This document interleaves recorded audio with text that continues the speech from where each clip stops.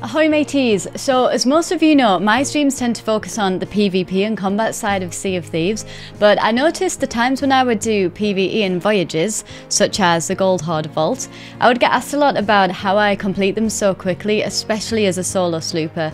So here is an explanation of how I speedrun the Gold Hoarder Vault using one medallion. So once you're inside the vault, you'll notice that there are 4 pillars. The first 3 pillars have singular images or symbols on them. And the correct images can be discovered by finding 3 medallions in the vault, like this one. Medallion 1 will unlock the correct solution for pillar 1. Medallion 2 will unlock an image for pillar 2. And Medallion 3 will unlock the correct image for pillar 3. However, pillar 4 is a combination of all the first 3 images. For instance, if you have a skull, chain, and a padlock with the key facing down, then pillar 4 should have all 3 of these images on it. This means that if we know what pillar 4 is, we can guess the rest of the other previous pillars without having to find any of the other medallions within the vault. As there are only a limited amount of images that these pillars can spawn, it's actually fairly easy to figure out the solution. So here is a breakdown of how I do it.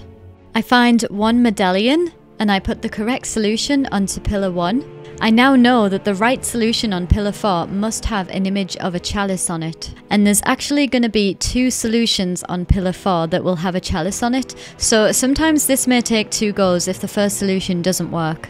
This one has a chalice and 2 padlocks with the keys facing up. So I go back to pillar 2 and 3 and I put the correct images with the padlocks on and I try that. It didn't work, so I go back to pillar number 4 and I find the other solution with a chalice on it that will match pillar number 1, chains and a padlock with the key facing down. And then I go and match up pillar 2 and 3. And this time, it works.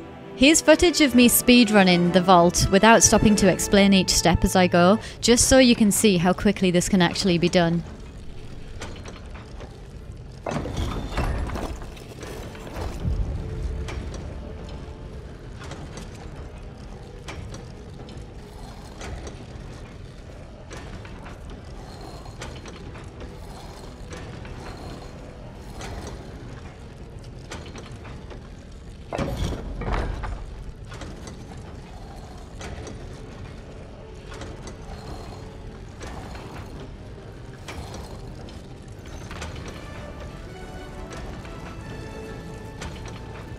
And that's pretty much it. I hope this makes sense. I know that it can be quite complex to get your head around at first, but once you understand the mechanics of the solutions, it becomes so easy and efficient to complete these voyages in future.